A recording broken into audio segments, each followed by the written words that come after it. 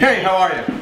Well, I'm going to give this skateboard away this week, and if you want a chance to win, you have to go to Facebook, leave a comment, and share it. So that's all you have to do. It's, you know, it's a cool skateboard.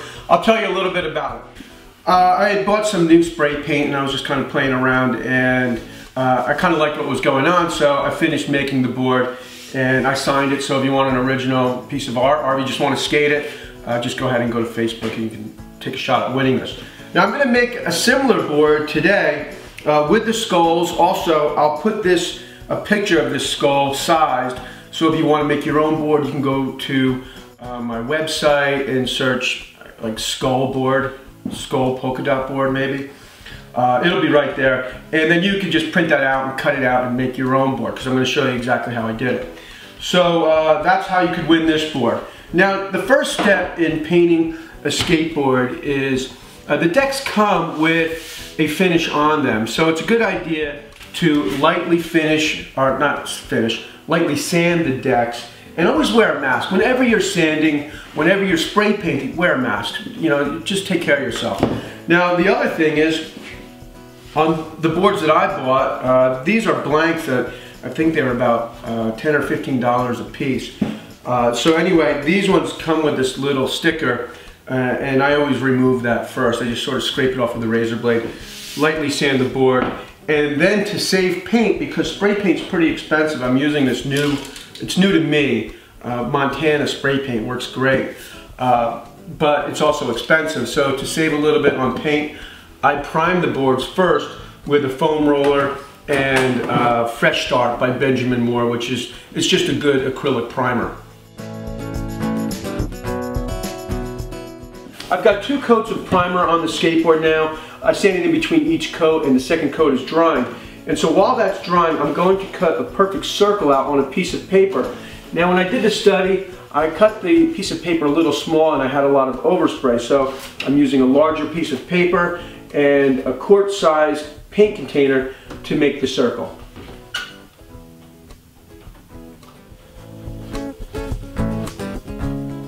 And this surface here that I'm cutting on, this is called a cutting mat, and you can find these at any art supply store. I've let the primer dry, and I sanded the last coat with 320 grit sandpaper just to give the board a really nice smooth surface. And the first color that I'm going to use is orange. And with this Montana spray paint, there's a little safety washer that needs to be removed before you can use the spray paint. And you really want to shake this up. You want to give it a good shake for 2 or 3 full minutes. I'm going to lay the skull stencil on the skateboard in just a random pattern, and then I'll put the piece of paper with the circle cut out and lightly spray.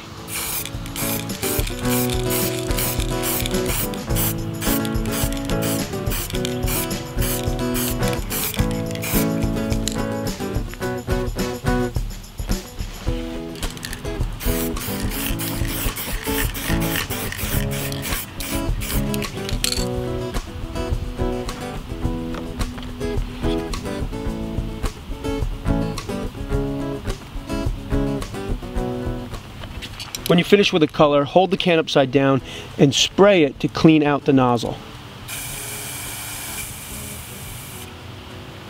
I've let the orange paint dry for about an hour, and now I'm covering it up with this yellow frog tape. And the way I make that perfect circle is to lay a little bit of the frog tape out on this cutting mat. And then I'll use a quart-sized paint container again and trace it with a sharp razor blade.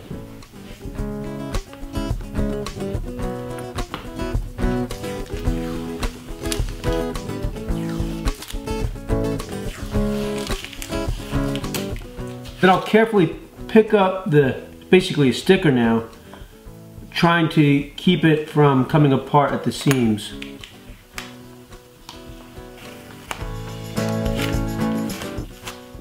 And then place it over the image. Now I'll bring the board back outside and paint it with a few coats of yellow.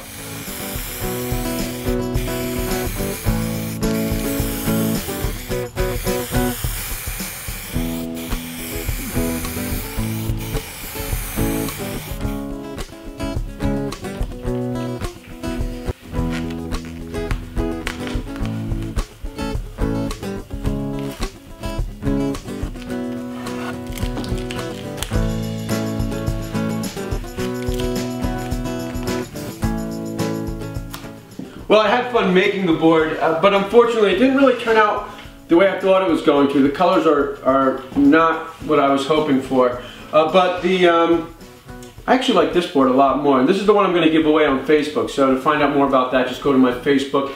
And if you want to make one of these boards, just go to my website and I'll have a photograph up there of the skull, and you can pull it onto your desktop, cut it out, and make the board the same way I did. I hope you enjoyed the video. I'll see you soon.